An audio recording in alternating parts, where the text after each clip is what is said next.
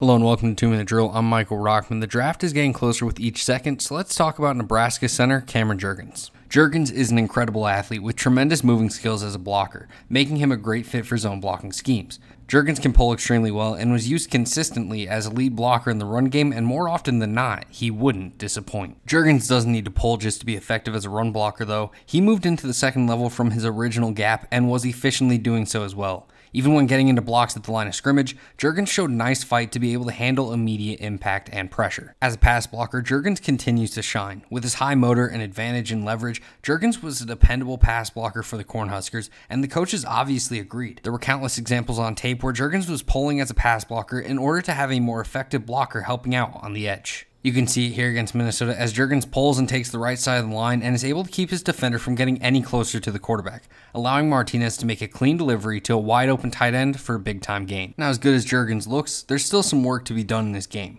Weighing in at 303 pounds, Jurgens is a little light and overall play strength will be called into question. I also think that for as hot as Jurgens' motor runs, it can sometimes lead to a lack of control when handling his blocks, and it results in him losing his matchup at times. Getting under control and refining his game will be huge for Jurgens to make the jump to the next level. For a pro comparison, I think Cameron Jurgens compares to the recently retired Weston Richburg. Richburg was a high-quality and consistent starter in the NFL with great movement skills and a high motor to make up for his lack of size. Unfortunately, due to injuries, Richburg never got the attention or credit that he deserved. But Jurgens could potentially become a similar level player with a chance for more notoriety in the process. For draft range, I think Jurgens has a very sneaky chance to go in the first round, but should no doubt at least go in the second come draft time. More often than not, late first centers bloom into the picture last second, and despite how close we are to the draft, I think Jurgens has a real chance of gaining traction very soon. But regardless of where he ends up being picked, Jurgens has all the tools to be a stud in the NFL. And that's the 2-Minute Drill.